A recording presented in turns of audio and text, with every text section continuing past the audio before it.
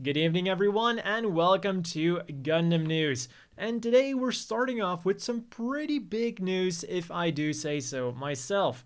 Yesterday, Gundam Battle Operation 2 was launched for the PlayStation 5. And it wasn't just a mere port of the PlayStation 4 version. We do get some extra cool features. We get better loading times, better frame rates, and also it will make use of the new features on the PlayStation 5 controller. Things such as haptic feedback for more realistic rumble, and also use of the adaptive triggers, which is kind of their feature to increase the tension on the L2 and R2 triggers to really make it feel like you're actually firing a real gun. From what I've heard, it's kind of a cool thing to have in single player, like for a little bit, but in competitive multiplayer, you're probably going to want to turn that off. In addition to the fact that you're piloting a mobile suit, you're not firing the gun, the mobile suit is firing the gun, but whatever. A question I've also had quite a few times is if I play a Battle Operation 2. And unfortunately, last generation I went purely computer and Vita, so I just haven't had the chance to play it really, but for this generation, I am considering picking up a PlayStation 5 once they release a completely black version. And once you can actually buy the damn things, because that's a big problem too. Another game that won't be easy to play due to entirely different reasons is the newest Gundam game they've announced. Now, this thing got announced yesterday, so we don't really know a lot about it yet. We got this teaser picture here featuring the Strike Gundam, and all we know is that it's going to be called Gundam Arsenal Base. It's going to be an arcade card game, and it will also be a real-time strategy game. So it definitely sounds like something I would want to try out like once or twice and see how it goes. But as for now, that is all we know. I will, of course, keep you updated as we get more information. Now, on to the new releases for this week. On the 23rd, we got the Robot Damashii GP01 Full Burnian, and this is honestly a great looking version of the Full Burnian. Comes with a lot of accessories, a lot of special parts, and it's also going to cost you a pretty penny, 8,140 yen with tax included. Robot Damashii sure have come a long way, both in quality and in price. On the 25th then, we got the rival suit, the GP02 as a G-frame. It comes at a more affordable 3,740 yen, tax included. And it of course does make some sacrifices, but it's still a really nice looking thing and comes with all the accessories that you need, including of course a piece of gum to make it a candy toy.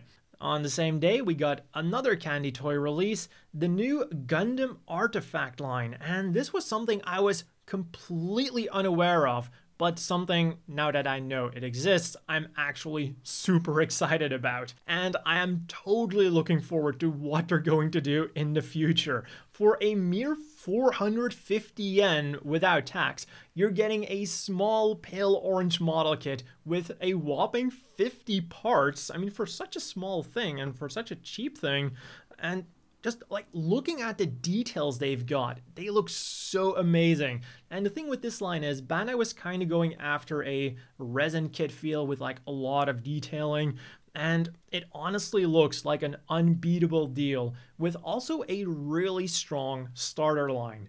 It consists of the Hainu Gundam, the Nightingale, the Exis Gundam, the Byerland Custom, and the Rig Diaz. And I honestly hope that this line is going to continue on for a long time. I would love to see some Jims or some Zakus in this line, and maybe expanding past Universal Century too. And that still wasn't everything for the 25th. We also got Gundam Converge +1.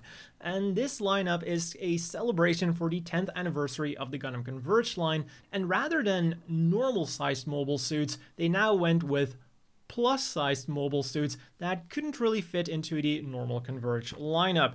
So we've got a bunch of bigger machines going for 900 yen, excluding tax, featuring the V2 Assault Buster Gundam Rick Contio, Zeong, or Masala, each of course with their own piece of gum. And good news for the people who like bigger mobile suits and are also into the Gundam Converge line, since it's #1, there is hope for more down the line. Then on the 26th, we got some pretty interesting looking books that I definitely want to pick up down the line. Failure of the Zeon Army in UC 0079 and Heritage of the Zeon Army from UC 0079 to 0096. Both will retail for 1,320 yen with tax and are definitely on my wish list again.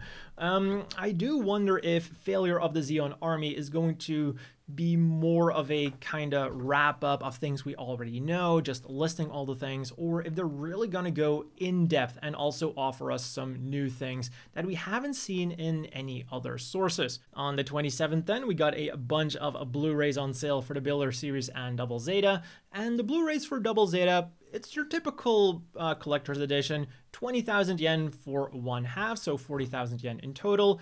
Each will contain half of the series with some cool extra content, some really cool cover art, and also a clear file by Hidetaka Tenjin, depending on which store you bought it at. And in case that name doesn't ring a bell, here's the name on screen, and I highly recommend you to go Google that man immediately after this video. Even if you don't know his name, you've definitely seen some of his absolutely amazing art around. For the Build series though, we get a few normal Blu-ray releases, and then there is the Gundam Build Divers Compact Set. These consist of 2 volumes, 10,000 yen each, excluding tax, and Volume 1 includes episode 1 to 13 of Gundam Build Divers, normal, and for some reason, episode 1 of Vanilla Build Fighters Try, and Gundam Build Divers Re-Rise. Okay. Volume 2 then gets crazier and contains episode 14 to 25 of Build Divers, again, normal, and then episode 14 of Vanilla Build Fighters Try, and Build Divers Re-Rise. I get the joke they're trying to do, but why? On to the new releases then. We got a confirmation for the release date of the simply beautiful metal robot Damashii Zeta Gundam Katoki signature. It will be releasing in June, and starting February 2nd, stores will begin accepting pre-orders. Also in June, we'll be getting the Robot Damashii Effect Part Set 2 version anime, which will include explosions, muzzle flashes, and also vernier effects. And now for something completely different. Do you like fishing? Do you like Gundam? Why don't you combine the two and get Zeong-styled lures? 2021 is starting off wild. This pseudo bait will be available in Char's Custom Red, Zeon Green, and Mass Production Blue, and claims are being made that the claws will attract all kinds of fishes. I have absolutely no idea if that's how it works. I know nothing about fishing, but what I do know is that if these sell well, we'll get more of them. And let's face it, they probably will. And honestly, this last image here makes it seem like you fed your Zeong to the fishes, mafia style. Moving right along, do you need more Gundam apparel? Of course you do. For 5,500 yen, you can own this amazing looking Mark II t-shirt with images made up of scenes from the anime. Or for 3,850 yen, tax included, you can get a plain black t-shirt with some scenes from either Zeta Gundam or Gundam Wing.